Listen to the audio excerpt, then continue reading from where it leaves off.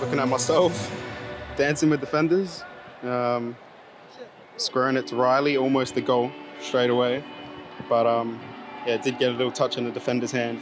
And Yengi, chance to try and get to the byline, still going. Kusini Yengi, oh, and steered wide by Riley McGree. I remember I noticed it in the moment, but obviously I had the ball at my feet, so I just kind of like carried on. Saw Riley and passed it to him, and he almost scored, but luckily it got called back for a pen. I actually spoke to Boyle, asked to take it, but he said he wanted to take it, and he'd let me take the next one, so just passed it on. And Martin Boyle sends the keeper the wrong way.